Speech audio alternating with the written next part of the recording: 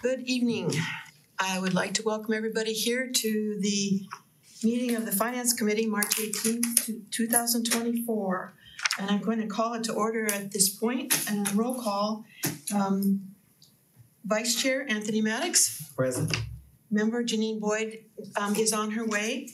And I'm Gail Larson, Chair of the committee. We also have the honor of having President Kuda and Councilor Petrus here, and also our Director Schuster from Finance and City Administrator Williams. So I would like to ask if it's okay with you, Director Schuster. I have a few questions that I laid out in response to this legislation that we're looking at tonight. We're looking at this to see what effect it has on your department.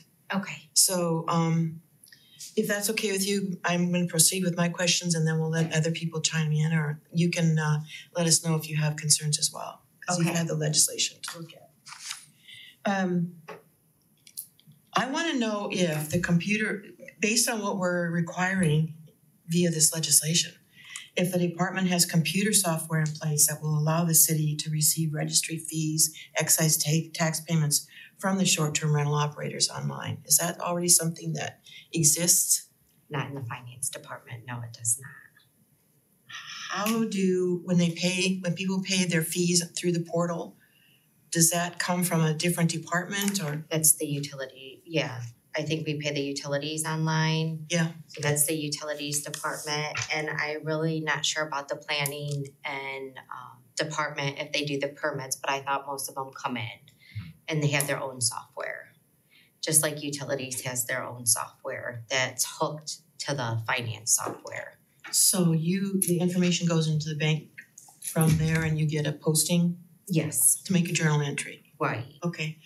Does that concern you that you don't have something in place, or do you think that what's already in place could be used for the same purpose, like housing and building or planning development? So I've never been like on the planning software, so I couldn't say how that would work or if we could use that for the taxes. I know our New World system, the finance system, would not be set up to do like tax forms and take in the payments like that. Okay. That's kind of concerning. It's like, how would it be appropriate to talk to Director Zamft about how they collect? And it sounds to me, and tell me if I'm wrong, that there is a process. It's just between two different departments who process. Right, and it interfaces to the finance department to hit the GL. So we get all the bank stuff and they give us a report and we balance it out. Okay. Which is typical. It is typical, yeah.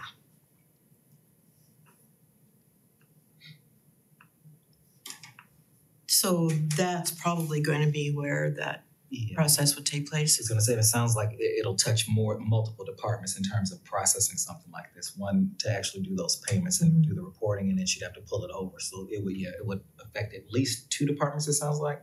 And yes, and it all depends, because like if it's the tax portion where you're going to make them fill out tax forms and stuff, that would not be planning. We would need something in place because they wouldn't. Right. Yeah. Okay. I also have the question, does our department chart of accounts give you the flexibility to have the excise tax payment posted to a revenue account where we could see how much money's coming in? Yes. Because it would be nice to be able to see that. Yeah. And the administrator is defined in section 161.02 as the director of finance or his or her authorized representative. Does your department have the staffing capacity to administer the collection of the taxes, the refunds, and et cetera, as enumerated in this legislation?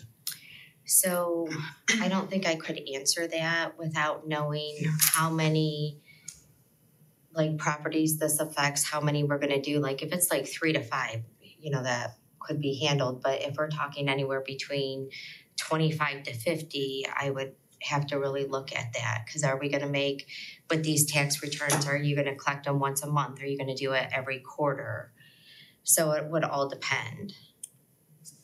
I think the legislation calls for monthly collection and then quarterly reporting. Okay. Oh, you were before me.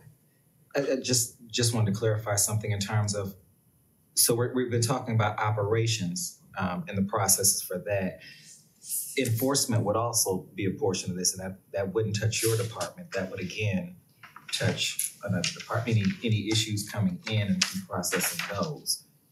Finance wouldn't have anything to do with that portion, correct? So I think there's like two different parts is what I can understand of all this. It's the enforcement on like the fees for not filing correctly, or that would be the finance department, but like on the property itself, that would be planning. Planning. Yes. Okay, so yeah, that would touch. Okay. It would Thank you. touch both.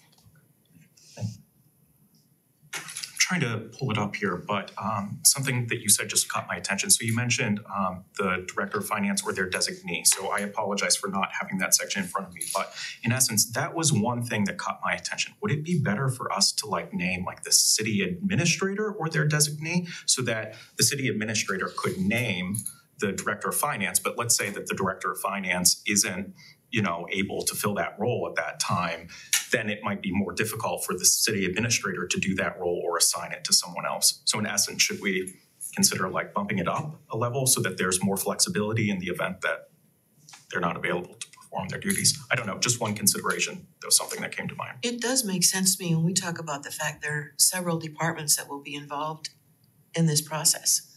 If there was somebody, so that the finance department isn't solely responsible for, they will be responsible for their portion, yes, but in terms of how it's all flowing and if everybody's, efficient in what's being done and the enforcement's happening, perhaps it might be better if we named the city administrator Or the mayor. or the mayor, yeah. Or their designee, Right, Yeah. or their designee. so that they have the flexibility to decide. Just one thought. Seems like a good amendment to make. Well, it would be consistent with the rest of the legislation because that's more or less what it says about all the other portions that are not related to the collection of fees. And according to Law Director Hanna, he said this is very standard in legislation of this kind. Sorry, for clarification, what is standard? Having the mayor or his or her designee, that language in this type of legislation. So what are your concerns as you looked at this information? Because there's a lot on your department. Yes. So when I was reading the definition, it's on the one page, it says hotel by the definition. I think in our ordinance, the hotel is defined somewhere else as like a building. So I know this is the small rental registration. Like if you put the hotel, short term, if you put the hotel in that and it's defined somewhere else as like a business, is that gonna be a problem? I think defining what a hotel is in this was just for the purpose of separating that from what a short-term rental is. Okay, because my thing, like when we do this, and like if I had a house and I was renting out a room, if they register with the city, I want to make sure that gets to the RETA agency, the tax collection agency, because they're earning income in our city, which means city income tax would have to be applied. So then we would have to turn it over to RETA too to make sure that they're getting their tax forms too, and we're getting our 2.5%. So I didn't know if when you put that hotel if that like limits. I see. Do you know what the thoughts were there? I don't. Because that's not part of the definition portion of that was something done by legal, and that would have to be explained by them, I would say. Because in essence, these vendors or operators are operating and this is income coming into them. Yeah. So how does RETA treat something like that? Not a hotel, but the short-term rental. It's just like a landlord, a rental. Okay, so, But if they don't know about it, then they can't monitor it too and look at the individual property owners to make sure that they have that additional revenue income coming into them. so that's a separate entity from personal income tax then. Yeah, because usually if you would register for this, then we have a person at RETA that we would turn in the forms to and make sure that they're gonna tag these owners, landlords, whatever you wanna call them, to make sure that we're gonna get the income tax on it too. Okay. Okay. Any questions? Okay.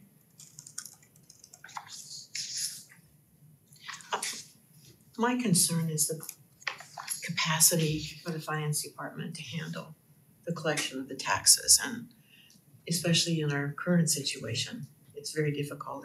I would expect this isn't gonna take place until, if we do pass legislation, until, what did we say, August? Well, it depends on when it comes forward, Right. but I wanted to give at least 5 months. Yeah. And that's from the time it was passed to the time it was enacted for actually a few reasons. One is forms have to be created. The second reason is that I think you have to give a kind of communication to the landlords and and I think the short-term rental companies that were doing this, and that, you know, the rules are, you know, what rules are going to be applied, especially the ones that have to do with posting, rental occupancy and so forth in the dwelling. And you know, there might have been one or two others, but certainly this is not the kind of legislation that you would enact, you know, in 30 days. I'm sorry.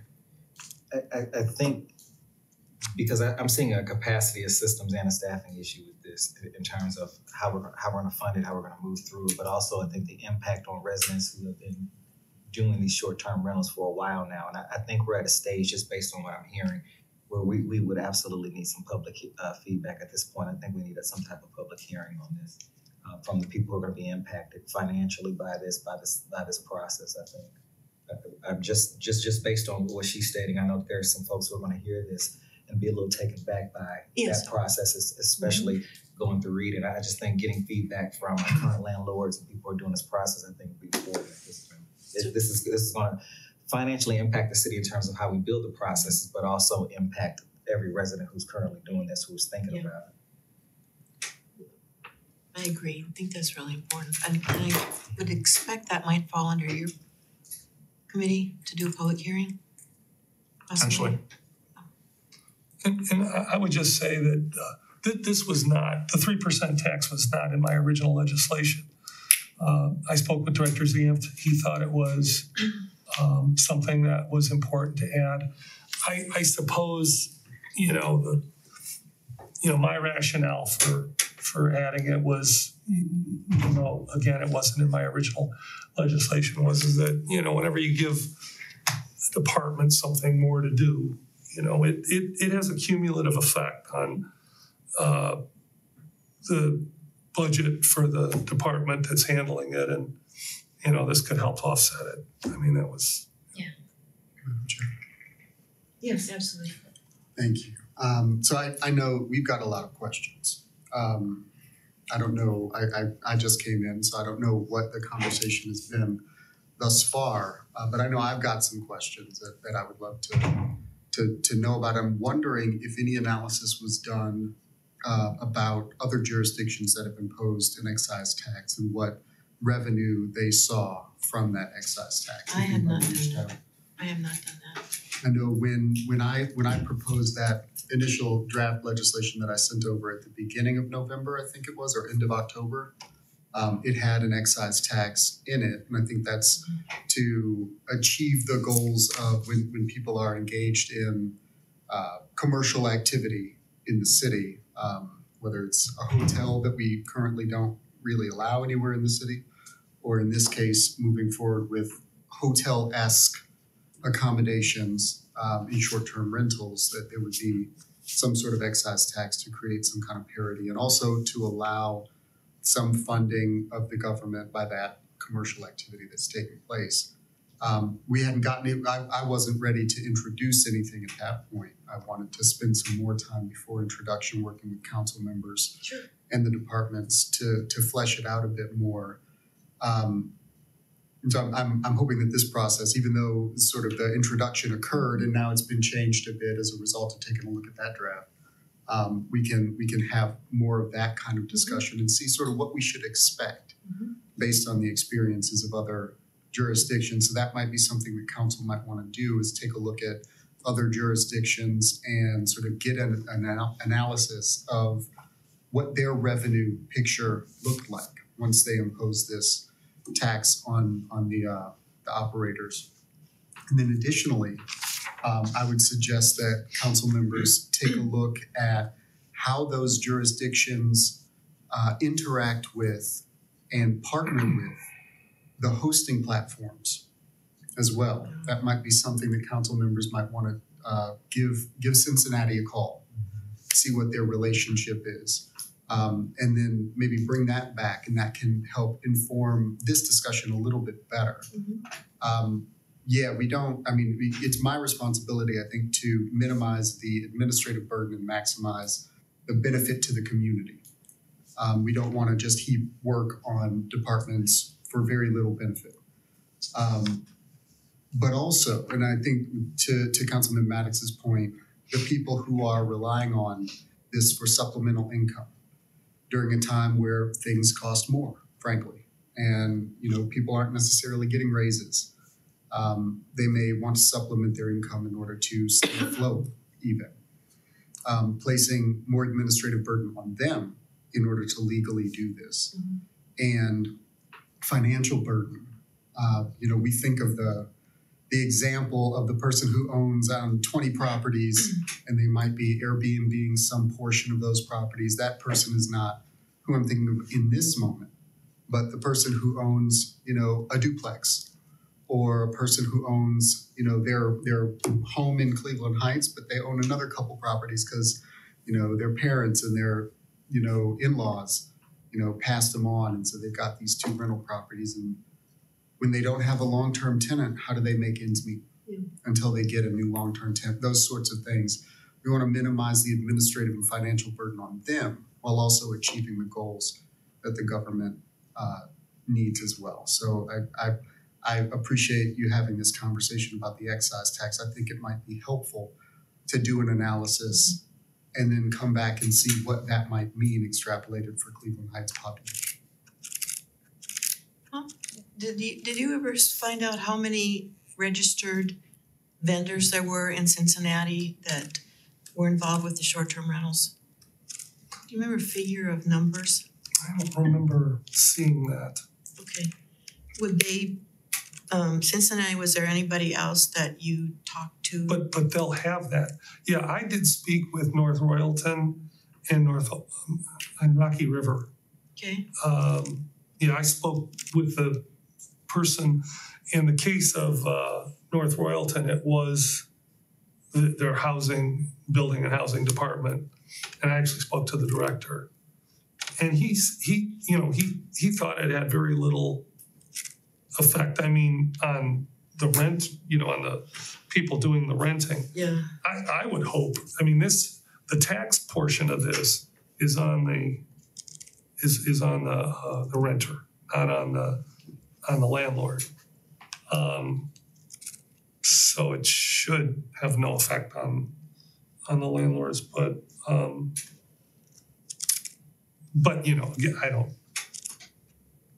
don't know how many. But I will tell you this: Cincinnati, they all have records now because they all use separate forms, so they all know how many short-term rentals they have. So we can get that data.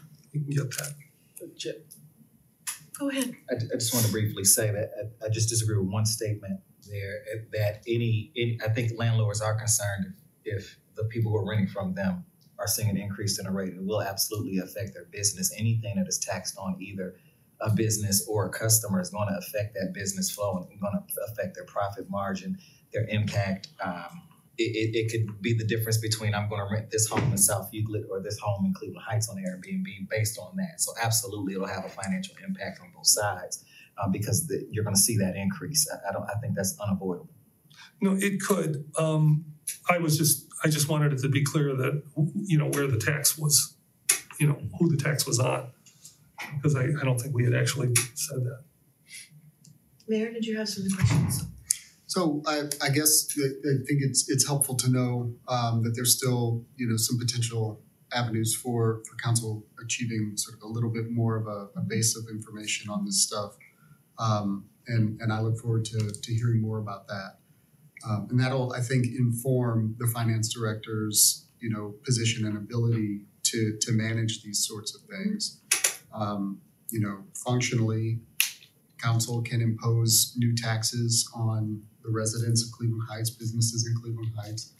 And this is one of the examples of that.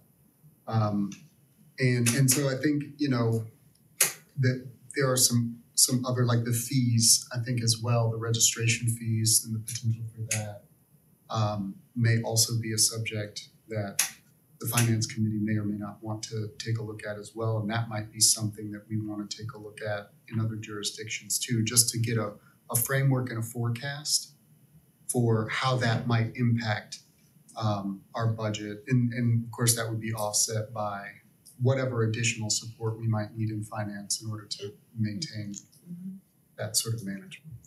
That was really my goal today, was just to make sure that Director Schuster knew that, and you knew that, there's a large section of this legislation that refers to the finance department and depends on them for keeping accurate records, and also depends also on the operators themselves keeping accurate records. And so there's some education that will have to occur beforehand and help with filling out forms and submitting taxes. So we have time, I think. Your next meeting is on the second I believe, of April 2nd. April, yeah. And I can try to get some data before then.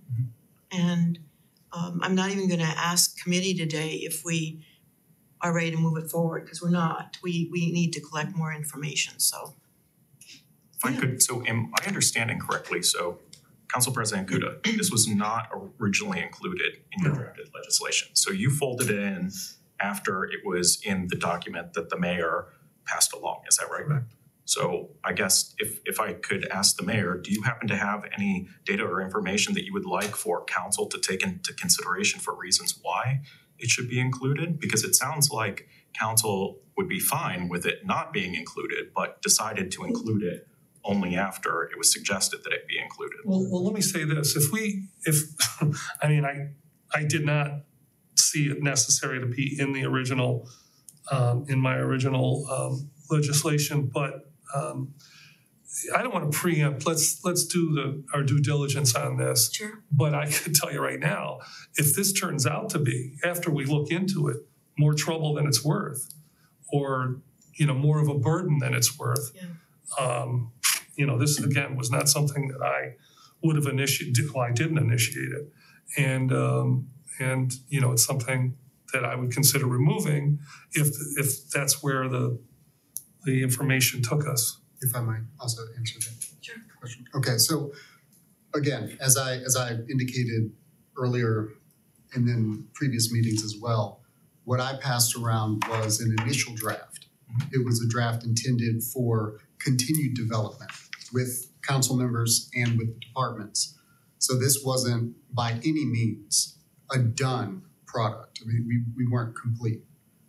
So the model that we used was Cincinnati.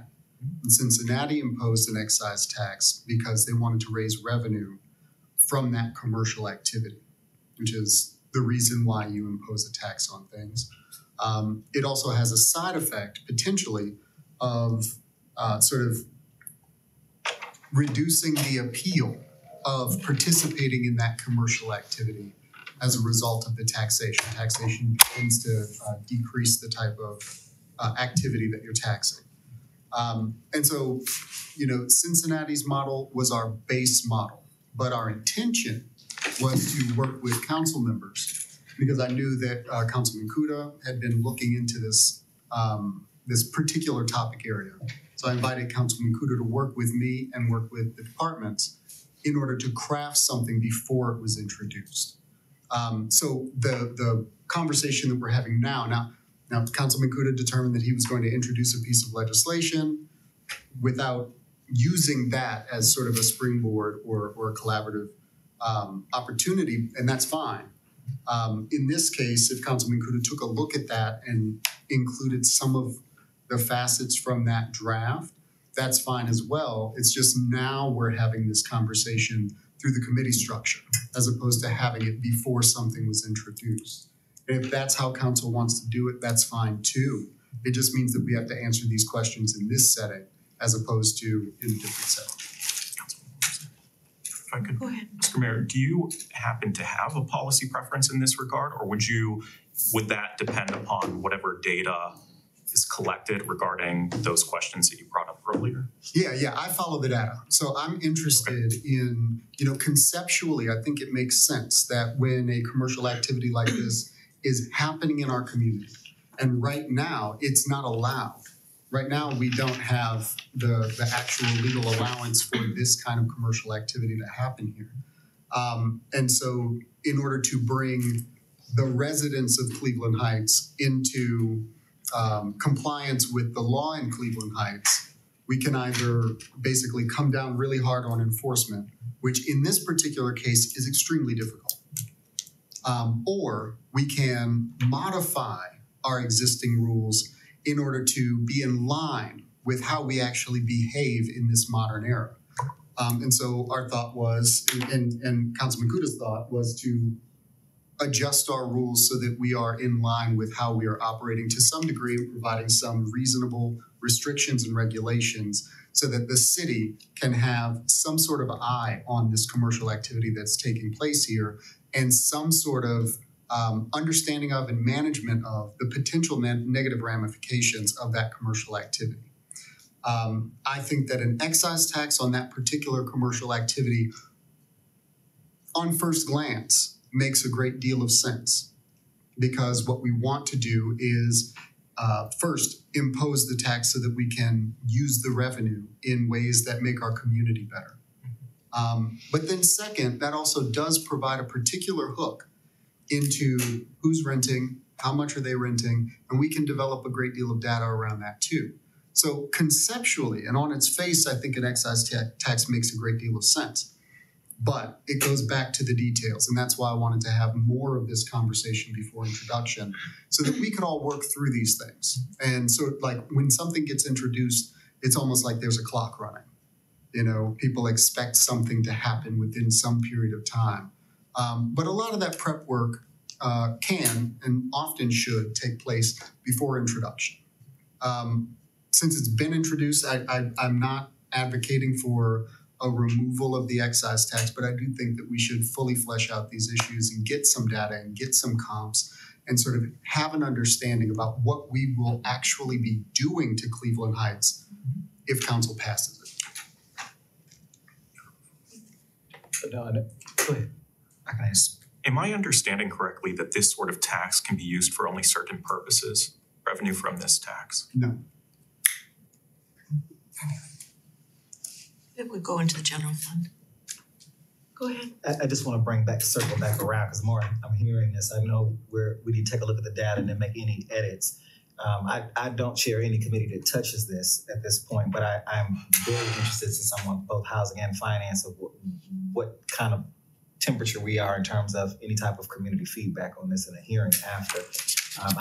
The more we're talking about this, I can see the emails coming through and some questions about in terms of impact. So I'd like to get ahead of that in any way we can in terms of letting the public know that they'll have an opportunity to kind of weigh in on something like this that's going to impact them. But I don't know. I know it's President Kuda's legislation, and I know we have our housing chair, so I didn't know if that's something that we would do in finance after or anywhere. But I'm definitely open to it. But I mean, I'm fine with that. We actually vetted this a lot last year, but not in this with this current. We don't even know what the current form is actually. In this moment, we don't. So I think a revetting would be in order. No question. So let's.